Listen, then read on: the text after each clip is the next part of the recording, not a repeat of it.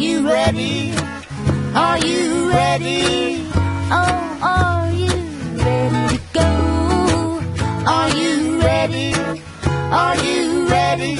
Are you ready to go?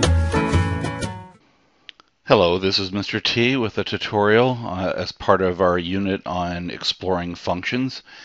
And in this lesson, we'll be talking about looking at the end behavior of the functions.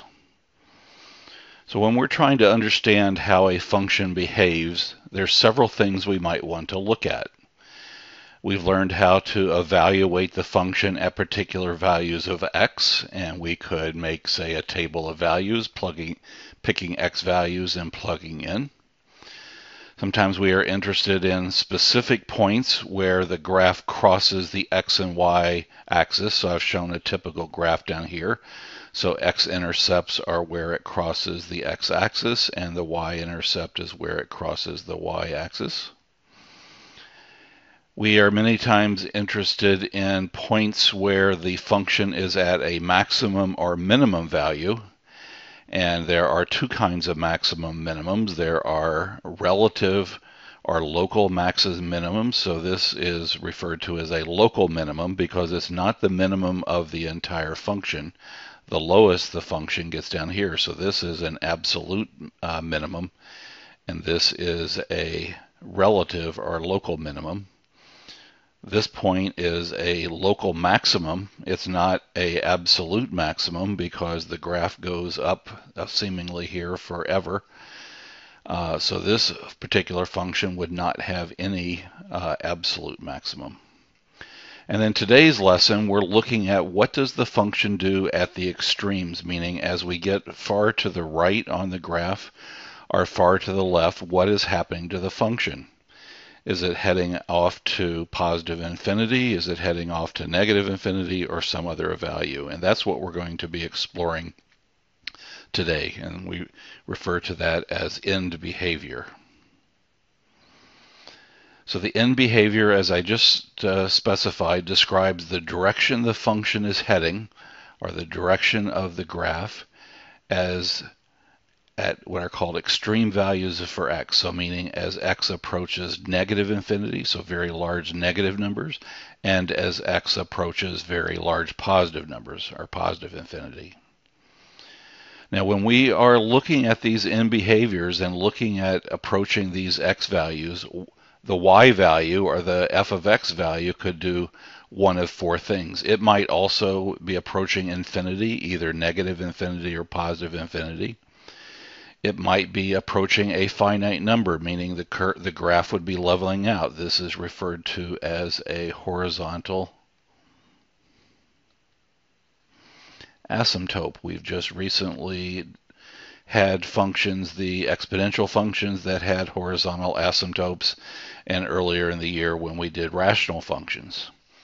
Or it may be that f of x is undefined. Maybe the domain does not include all real numbers. So for example, recently on our study of logarithm functions, there are certain values of logarithms where the function is undefined. So what we want to explore is how can we determine on each end of the graph which of these options. And we're going to have kind of two methods. For common functions, meaning polynomials and exponential functions, we can memorize a set of rules.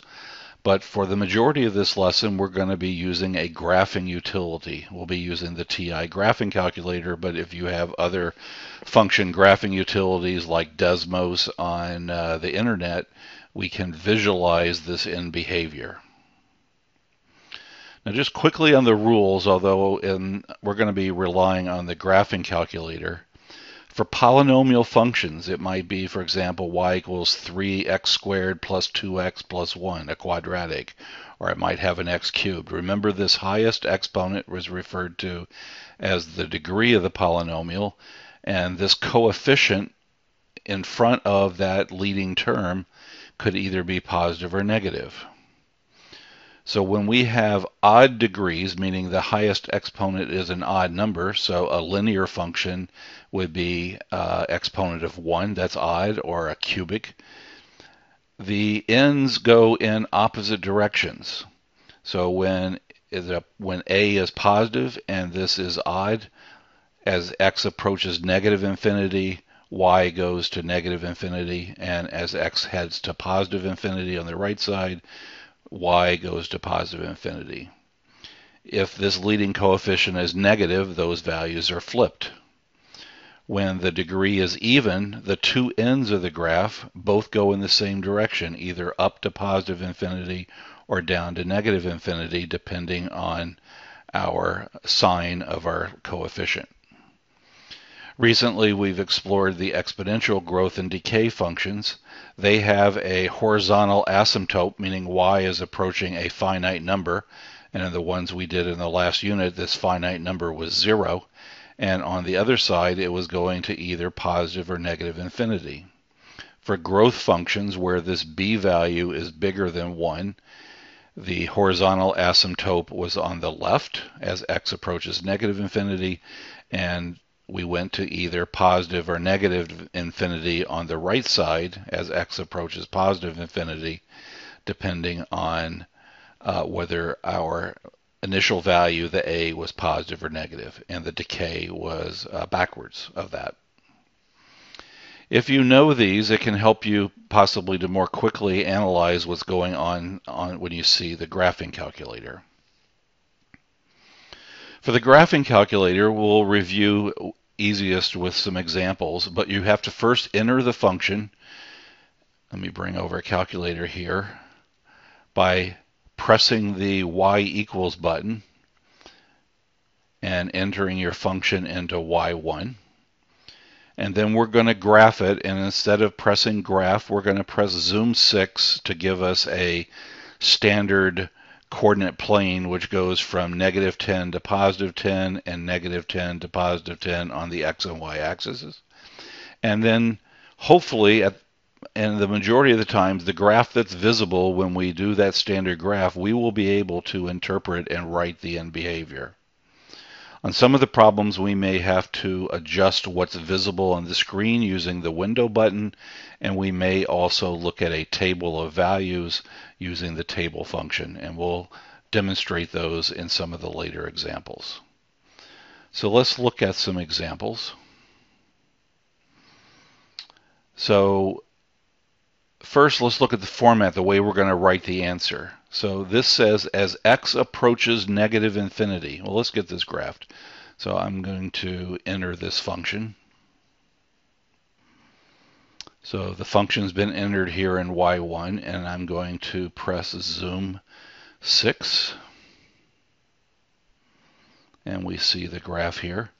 Now, as this is read as x, and this is read as approaches. So as x approaches negative infinity, that's on this side of the graph, we're being asked to write what does f of x do. Remember, f of x is the y value. And here, the y value looks like it's heading down to negative infinity. Now, possibly it bends up. Now, we know from our polynomials, since this is an odd degree that and the a is positive, that this heads down to negative infinity and positive infinity.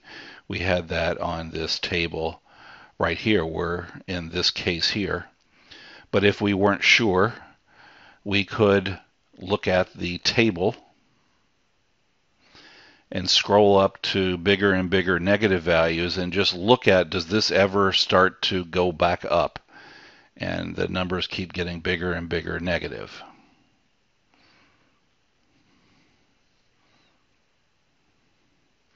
So as x approaches negative infinity, y is approaching negative infinity. And as x approaches positive infinity, y is going upward to positive infinity. Let's look at our second example. So let's enter that function. So I've got this entered. Notice if you have a fractional coefficient, you'll put that in a parenthesis. So let's do zoom 6.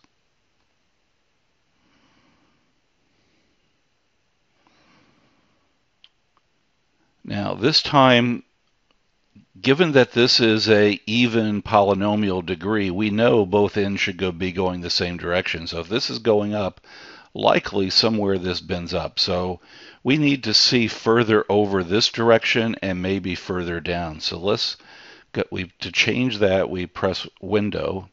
X min tells us how far to the left, X max to the right. So we wanted to see further to the right. So let's maybe make this be 50.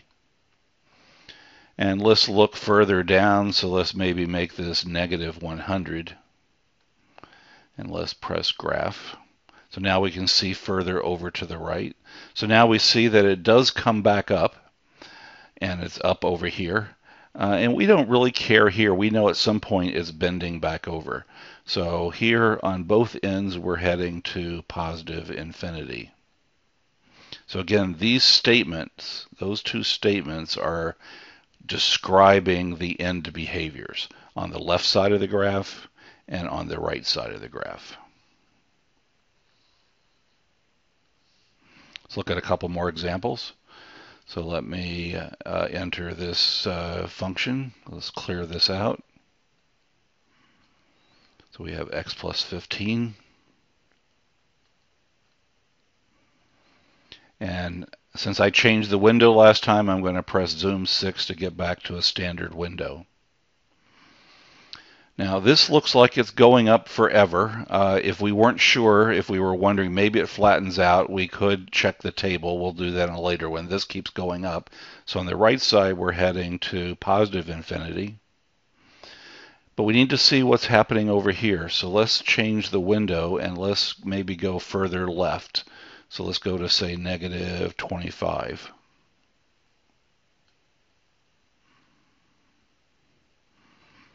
And it looks like it stops. Now that would make sense because we know the domain of this function is we can't take values, we can't take the square roots of negative numbers. So as soon as this x gets to be bigger than negative 15 or more negative than 15, we're going to get negative numbers. So in this case, on the left side, y is undefined. All right, let's look at another example. Let's look at an exponential growth example.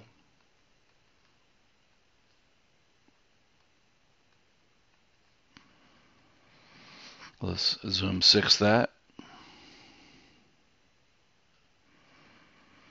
Now we know from our last unit, now this is going down to infinity, so on the negative side, we're going down to negative infinity. And over here, it's going to horizontal asymptote at 0. But if we wanted to see that, we can press second graph to see table. And we can see, let me go back to, well, I'm going the wrong way.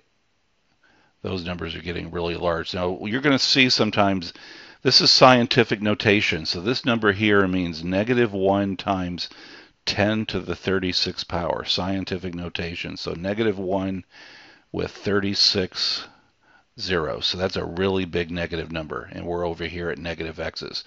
We want to look as x goes positive, so let's scroll down here.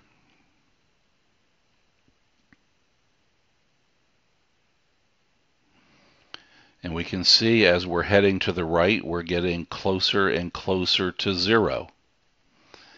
Now these are scientific notations, so that's negative 1 times 10 to the negative 17.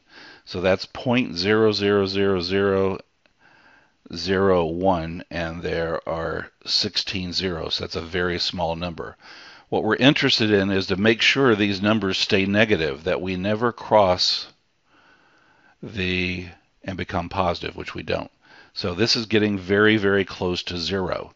So here we have a finite number. So this is the first time we're not going to positive or negative infinity, but we're approaching a finite number. This is a horizontal asymptote.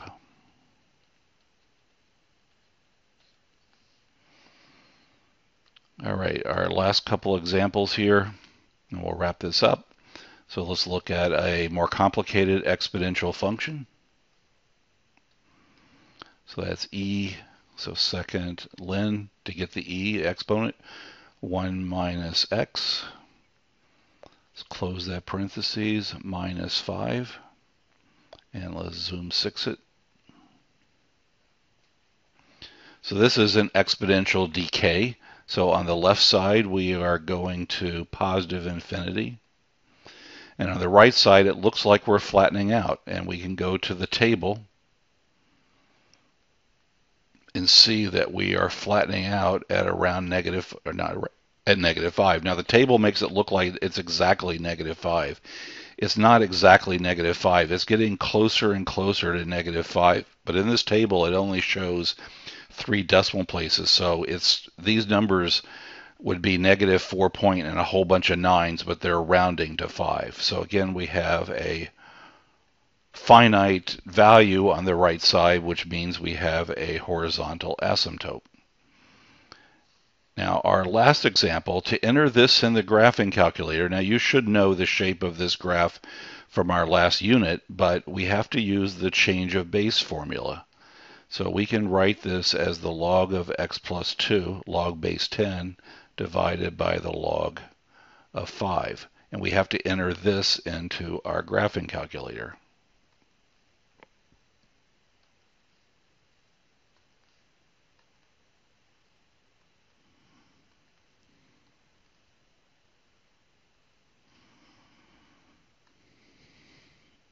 Let's graph it.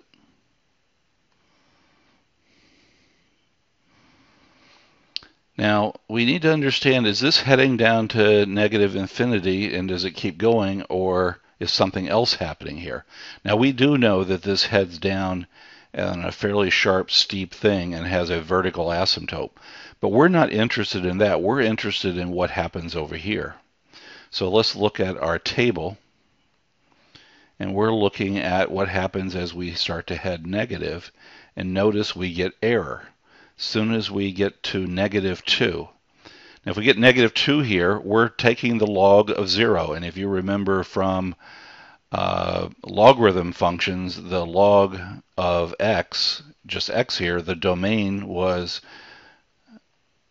for x greater than 0. So in this case, our domain is x plus 2 greater than 0, or x greater than -2. So in this case, as x goes to negative infinity, the graph is undefined. You can't take the log of big negative numbers. And if we go back to our graph on the right side, now this looks like it's flattening out, but if we look at the table, it's not approaching a fixed number. It keeps getting bigger and bigger forever.